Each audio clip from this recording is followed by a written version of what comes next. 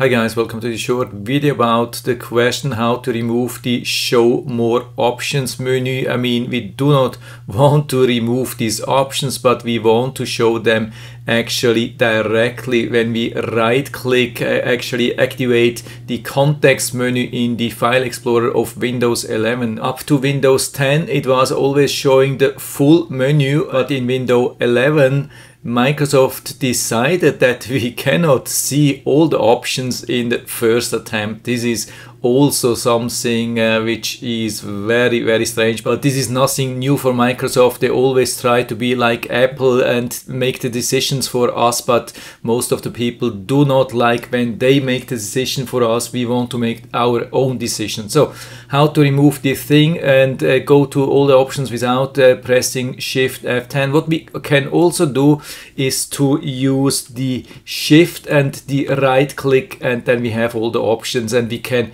keep this show more options. So we have this condensed menu, and with the Shift we have both options. But here I'm going to show you the option how to remove this question and also to remove the need to press the Shift and get directly to the full menu. So I think the easiest version or the easiest option is to use this Windows Terminal or Windows PowerShell. It's actually very easy to use. I'm going to show you that.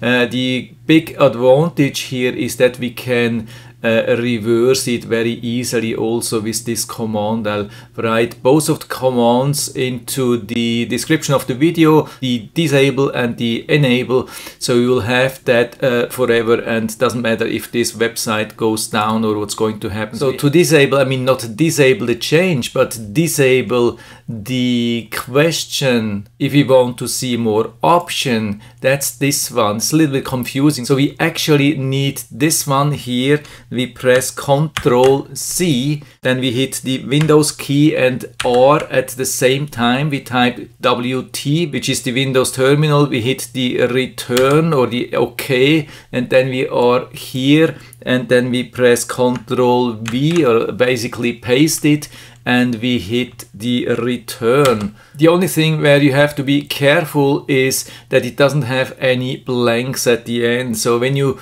copy paste it, it will probably look like that, and then you have a space at the very end. So you have to go back here and then hit enter, and then it will say the operation is completed successfully. Otherwise it will throw an error. It's a little bit crazy just because of this blank here at the end. And what we have to do now to make this change active is to reboot the computer. Of course there are some other options, but it's more for advanced users. I think you could also log out of the profile, log in again or whatsoever, but here you can see I do nothing. I don't hit any key, I'm not hitting the Shift or so. I just right click here on this screenshot, and you can see we have the full menu again. This is what we wanted to see, and yeah, it definitely works for me, and I hope it will work for you too. So if you have any questions or comments or better solutions, then just let us know down in the feedback area. I'm always happy to talk about these things, and